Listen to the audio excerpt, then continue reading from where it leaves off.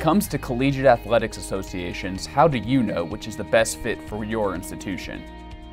It comes down to priorities. If your school wants to be nationally competitive at a reasonable price while driving enrollment and supporting the school's bottom line, the NAIA is the best association for you. How do NAIA schools do it? NAIA schools measure success not just by game scores, but by their financial bottom lines. Their NCAA counterparts spend an average of 60% more on athletics. For the schools at the top of the Directors' Cup rankings, the cost goes up to twice as much as an NAIA school. Regardless of their size, all schools are in competition for students. Student-athlete participation at NAIA schools has increased an average of 40% in the last 5 years. That's good for the student-athletes and provides vital support and financial stability to our member institutions.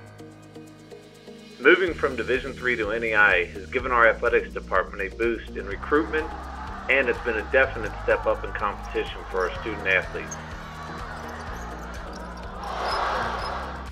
We know the NAIA isn't the right place for every school, but for those schools wanting to offer quality, competitive athletics without the high price tag, the NAIA is the right fit. Take a closer look. You won't be disappointed.